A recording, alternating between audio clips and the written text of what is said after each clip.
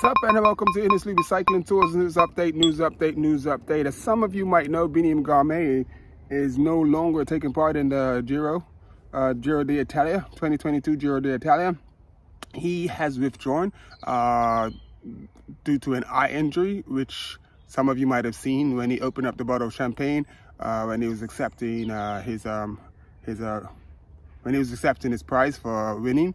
And when he opened the bottle of champagne, it popped and it went directly into his eye. I don't know if you can imagine that champagne bottle was under a lot of pressure, and it's almost like a gunshot to the eye. It was almost like a gunshot to the eye, so directly to the eye. So basically, a lot of people would have looked at that and like you said, is it that bad? So basically, and if you want to understand exactly what's wrong, here's exactly what's wrong. This is basically from the doctor. We've had an update from the team doctor via the ophthalmologist at the hospital where Biniam was taken and attended to. The neurologist who took a look at Biniam's eye said the injury is a hemorrhage to what they call the anterior compartment of the front part of the eye, away from very delicate structures of the back of the eye, but there's bleeding in the eye, and they said it needs rest. So Biniam is unable to continues to compete at the Giro. Doctors warn that if he does race with the high levels your heart rate reaches during a race, all the pumping of the blood and all that creep, the pressure gets high. This can put more pressure on everything, including the eye, and could cause more bleeding, and he has been ordered to rest. The good news is that his vision is fine, and they say that rest will be good enough, and hopefully he will be good as new. So from Industry Recycling Tours, we're going to wish Biniam all of the best, and that he recovers well, and that you never know. There's already been some talk that he might be at the Tour de France. That would be awesome. That would be awesome. But what's disappointing is that he's now out of the Giro, and he was so close to the Ciclamina, and he was only 3 points off the Ciclamina, and I think everyone was looking forward to that competition,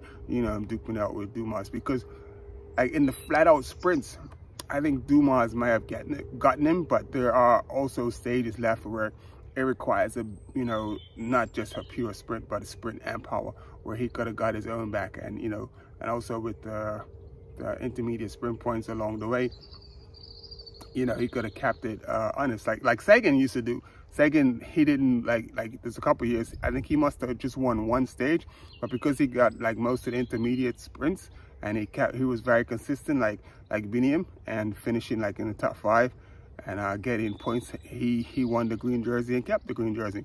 So I'm looking forward to good things for Biniam in the future, because he seems like a Sagan type of rider, but just maybe having a bit more power and speed, but we'll see how that pans out. So, but also on top of that, we're gonna keep track of the Giro. We're gonna keep our eye on Mohamed Kudus. He rides for EF Education. He's one of the other Eritrean riders. He's a pretty good climber. He's been in quite a few of the breakaways. And then we're also going to keep an eye on Net Nahal Stefession. He had a crash the other day, and luckily he's okay, and because he went off the road on a downhill. It almost looked like he must have been looking down or something, and the corner just came up a lot faster and quicker than he expected, and he just ended up off the side of the road. But luckily there was a lot of bush like behind me, and so it was a hard landing, but it was still softened by the brush and stuff. So had it been like a rocky edge or something, it could have been a lot worse. So because he was moving, he was doing some speed. They said they was up to doing up to 90k on that descent. So we're gonna keep an eye on those two riders, and wish them all the best. And also we got wish Intermarché all the best, because they definitely yesterday they were like 100% in behind Biniam, and it was part of the reason why he got the win yesterday, because they did a lot of work yesterday, and hats off to the Intermarché team, and best of luck to them for the rest of the tour. Sevilla, and like he's in the top 10 right now. Good luck to him. He's an Intermarché teammate of Biniam, and like he could continue to do well and finish with a top 10 finish. So, and last but not least, what you got to do, hit the likes button, subscribe to the channel, hit the like button, subscribe to the channel, and the rest is history. So you know I'm doing the competition for the industry recycling jersey. So you know in order to be in the competition, you got to subscribe to the channel.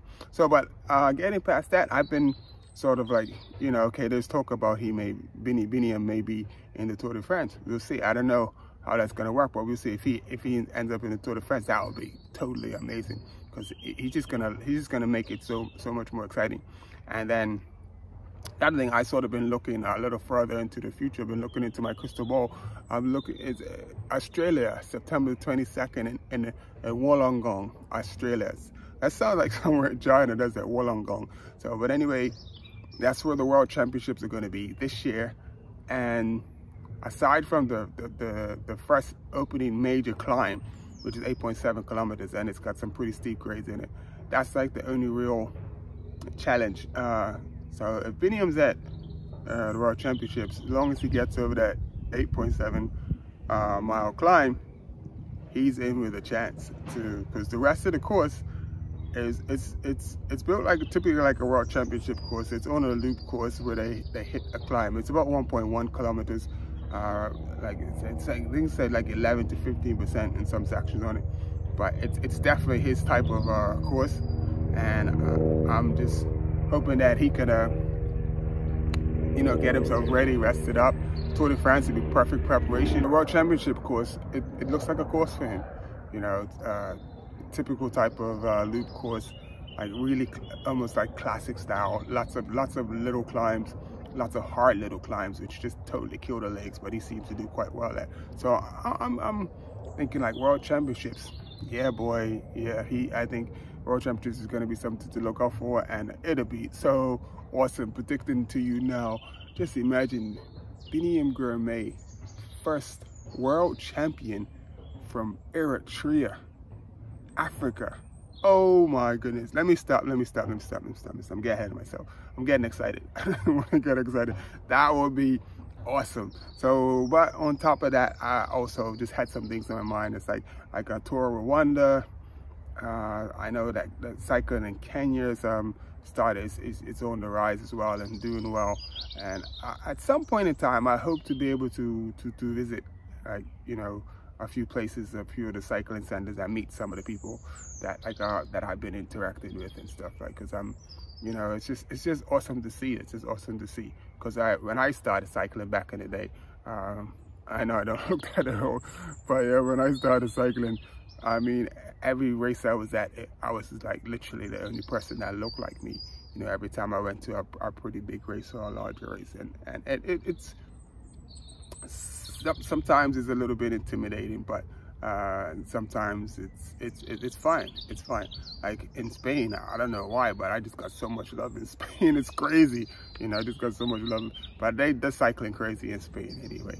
But yeah, just like to have like more people that look like you, like in you know, when you show up to an event, it does something for you. You just like a little bit, and then you just, okay, I'm here to race like everybody else, and that's all you do. You just want to come ride your bike and race and have a good time, and that's all most people want. You know, they don't want nothing else, and like all of the politics and stuff. They just like riding the bike like I did. I just like riding my bike, and I just wanted to experience riding it further, faster, higher, harder, and I got to do that. It was pretty amazing.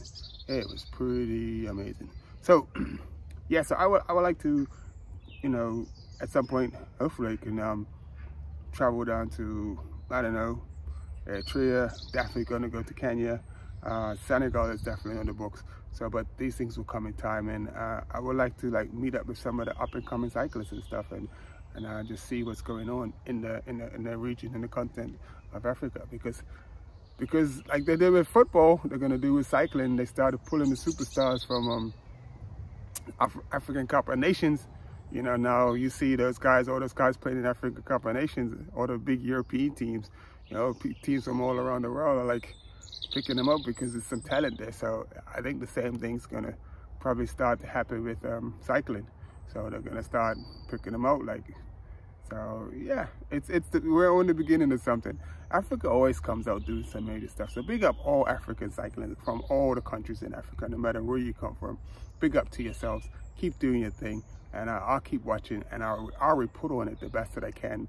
But I can only report on the information that I get, because like it's hard getting like information and stuff from some of the African federations, like the African championships, like just a little while ago. And there's a friend that lives here in the UK that he went down, and I was looking for information left, right, and center, but he sent me a link, and I was there. But just trying to find info is not hard. It's hard.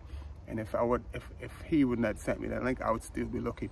So I mean, I would love to get more information about the riders, the races, the events, and everything that's going on, and I would love to cover it more. So if you want me to cover, you know, what's going on in your region in Africa, like just, you know, my email, here's my email, and I will do my best to make sure the rest of the world knows what's going on, and the awesome talent that's going on the continent of Africa, no matter which country you are from. So anyway, that's about it. That's Innisfree Cycling Tours. Wow, 11 minutes. I've been talking my backside off. So Innisfree Cycling Tours, thanks for tuning in. Remember, hit the like button, subscribe. Please subscribe to the channel. Like I said, if you subscribe to the channel and you're between subscriber 1 and 1,000, you've entered yourself into the running for winning a Innisfree Cycling Tours kit. And that's going to be a pretty sweet win for whoever it is. So anyway, that's it. Thanks for listening. Peace out, and till the next one. Peace.